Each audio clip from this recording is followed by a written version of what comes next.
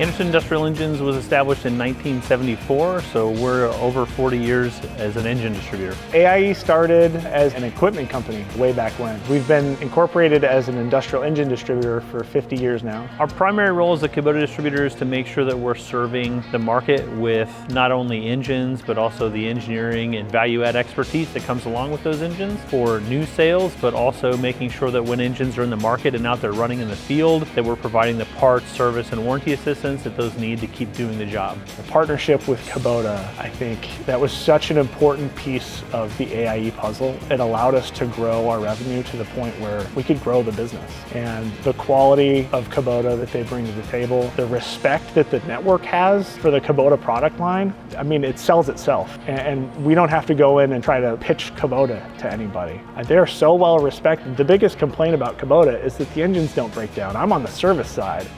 So I'm talking to servicing dealers, and they say the biggest problem with Kubota is it doesn't break enough because I want to sell some parts. I want to do some service work. And so it's such a well-respected, high-quality product. We've always tried to represent the highest quality products. Kubota's been such a great marriage for 40 years now, and it's really that quality that we love. We try to replicate that on our own products and everything else that we do, and they're the pinnacle of quality in our opinion.